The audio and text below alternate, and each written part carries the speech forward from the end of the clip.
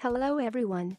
Please check the link on top of the video for the best weight loss solution on the internet. Before we get started, the human body needs the right kind of food to nourish it well so that it can function properly.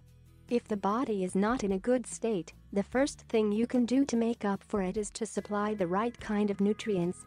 As we all know, fats are needed by the body in small amounts, but these fatty acids would tend to be fatal when present in huge quantities.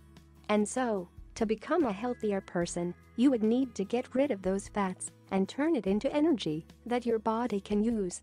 The first thing you need to know is that fats are stored inside your body, so your body temperature would be prevented from plummeting, especially on cold weathers.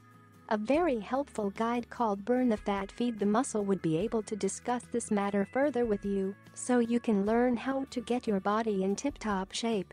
As stated above, it is the nature of the human body to store fats to allow it to perform all bodily functions properly.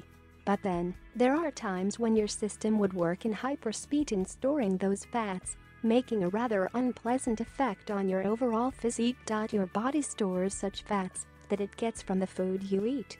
And as many physicians say, the right kind of fats are the only ones your body needs. And any surplus of such alongside with the wrong fatty acids will pose a serious problem to your health.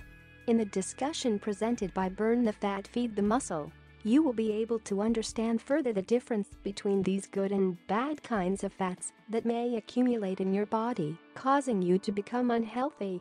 Basically, these fats can be used by the body as energy, aside from it being a means of insulating the body from the cold. But then, fats can only be converted into energy by the body when you are physically active.